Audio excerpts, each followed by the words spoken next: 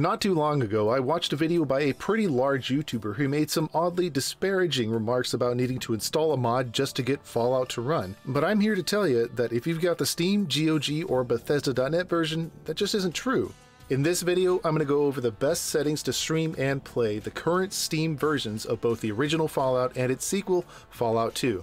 And I'm also going to explain how to find and install the exact same mods Bethesda is including with the current digital release to get the games to run on newer systems, so owners of the original CDs can use these settings too.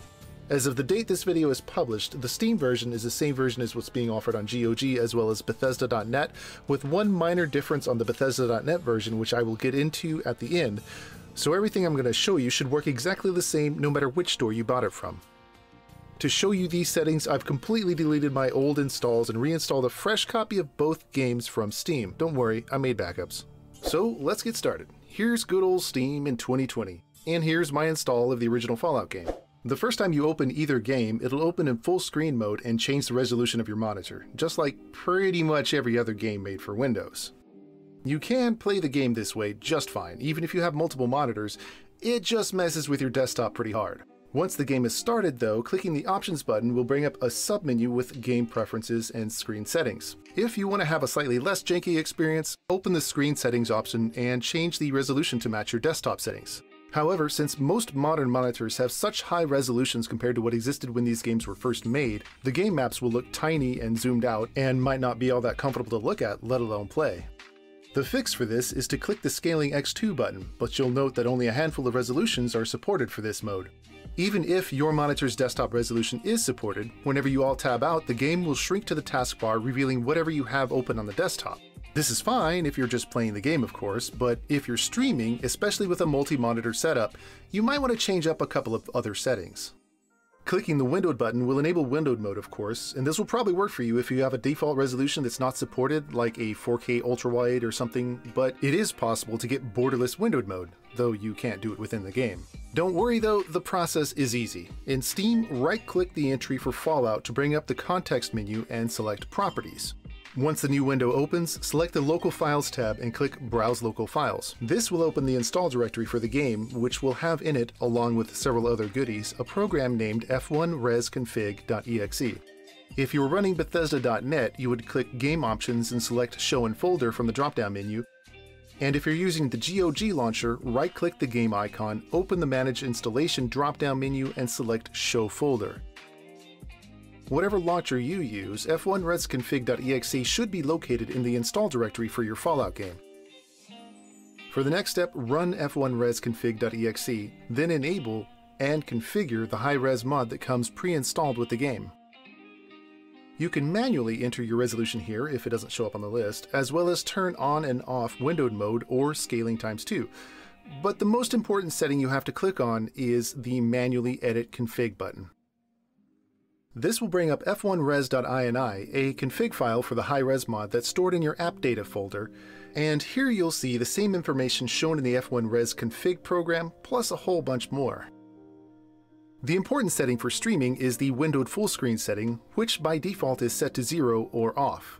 Set this to 1 or on, save f1res.ini, and then start up Fallout to see if the settings worked for you.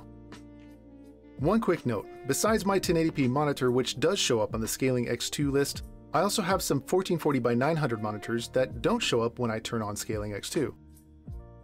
I was able to manually set the INI file to match the 1440x900 resolution of my side monitor while keeping Scaling ×2 and windowed full screen on to get a Fallout game that fills the screen, but that cuts off the bottom a bit.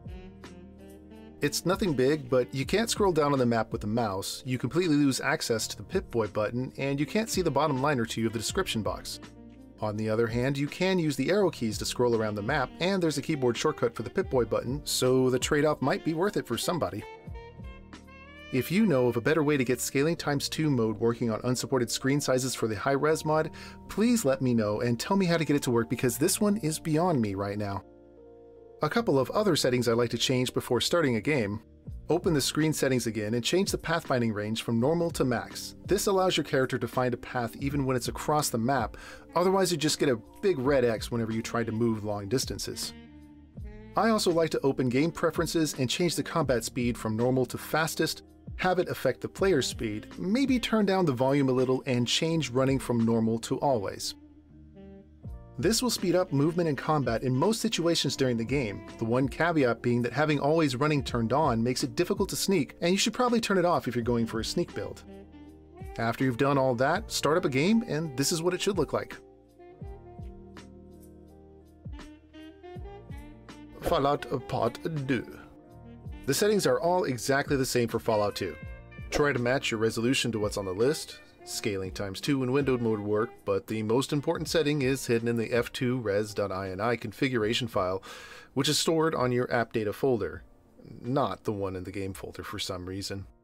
Opening the install folder for Fallout 2 will reveal the f2resconfig.exe program. Run it and enable the high-res patch, then manually edit the config file, find the windowed full screen setting and change it from 0 to 1, then save the file, close everything out, and start the game. Again, I like to make the same changes to pathfinding, range, combat speed, effect player speed, and running that I did for the original Fallout, and then start the game to see what it looks like. If everything worked right, it should look something like this. There are a couple of special things about the version of Fallout 2 being sold on digital outlets right now. 1. Holding left shift will now highlight items that are on the ground, and 2. Holding Control and one of the keys 0 through 6 on the number pad will change the emulation speed of the game as long as it's done when you have control of the chosen one. If you're using the Bethesda.net version of Fallout 2, item highlights and speed hack might not be enabled by default, but I have another video up explaining how to enable them for that version if you happen to get that game for free, say when you purchase Fallout 76. Vintage CD versions. And finally, for those of you lucky enough to have original copies of these two games, it's really easy to get the high-res mod working on your game too, though it does take some effort. There are 4 steps to this. 1. Install the base game from the original CD, or its backup. 2. Install the official patches. 3. Install the high-res mod. And 4, which is optional, install the sfall mod. Sfall mod applies only to Fallout 2, and the game will play just fine without it. Okay, I'm going to assume you already know how to install the game, so let's skip that step. Next, you have to patch your fresh from the CD install with the official patches. Download links will be in the description, of course. If you installed it from CD and forgot where you installed it to, just right-click the shortcut icon and select Open File Location. For Fallout 1, open the fallout1w.zip file, then open fall11.zip, and copy the contents to the base Fallout folder where you installed the game. Answer yes when prompted to overwrite existing files. Congratulations, Fallout 1 is fully updated. For Fallout 2, copy the contents of the patch file to the base Fallout 2 directory. Ignore the readmes, their instructions only apply to the original patch executable, which nobody uses anymore. Congratulations, your game of Fallout 2 is now patched. Once your game is patched, download the correct high-res mod. Links for both Fallout and Fallout 2 downloads are in the description. Unzip the files into the relevant Fallout game folder and run the high-res patch executable that you just extracted. After that, everything else is exactly the same as earlier in the video. And if you want your install of Fallout 2 from the original CD to be the exact same version as what's being sold on Steam and GOG, then download and install the sfall mod version 3.2, link in the description. The Bethesda.net version uses 2.9. Just to be clear, the sfall mod only works on Fallout 2, not Fallout 1. The equivalent for Fallout 1 is the fixed mod, but since it's not included with the current digital release, and since it's more of an unofficial patch, I won't cover it here. I might cover it in a separate video if there's interest, so leave comments to let me know there's interest.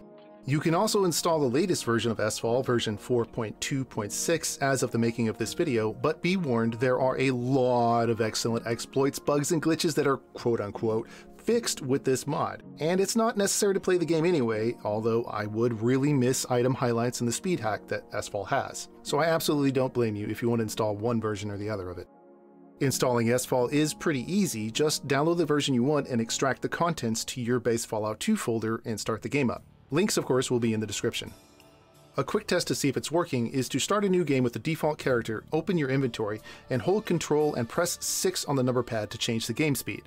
By default, the speed settings are 0 on the number pad is half speed, 1 is normal game speed, 2 is 1.5 times speed, 3 is 2 times speed, 4 is 3 times speed, 5 is 4 times speed, and 6 is 10 times speed.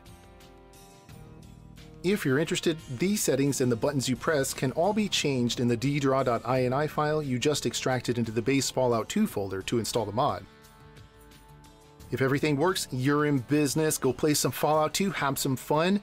If it doesn't, well, drop a comment and I'll try and help. That's all I've got for this video. If you've played Fallout or Fallout 2 before and are looking for something fresh to do, check out my Fallout Glitch series where I document some of the craziest exploits you can find in these two crazy awesome games.